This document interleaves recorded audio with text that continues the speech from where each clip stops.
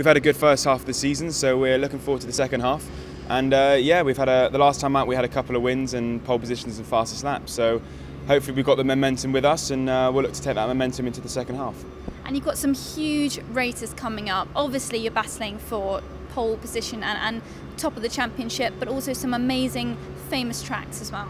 Yeah, we've got some cool tracks coming out: Silverstone, Brands, Knock Hill, which is quite far up north. But yeah, we've got some good tracks coming up. All tracks that I love and enjoy. So we're looking forward to it. You know, the car and the team are working well. I'm feeling fit and ready to go. So you know, no sort of pressure. We're just going to go and do what we were doing in the first half of the season. Nothing changes, just the same approach, the same attack. And we look forward to hopefully battling for more wins, more poles and more fastest laps. Obviously you've got incredible support from around Bristol. Yeah, no, we've got some great sponsors and partners on board, and firstly a big thank you to everyone that's sponsoring and on board.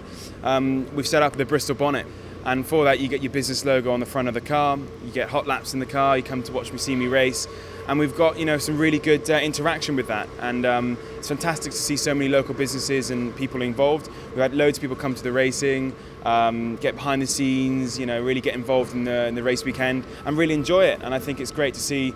It's great to have those people come in support and be there with the season, of which I wouldn't be racing without them. We're going to do a special prize draw and pulling a business name out of the hat as such, and offering an exclusive area on the car, somewhere completely different, just as a kind of thank you to everyone that's been involved. And so yeah, looking forward to the last 4 rounds where we'll have more people coming, and a big effort for the last 2 where we'll hopefully be fighting for the championship.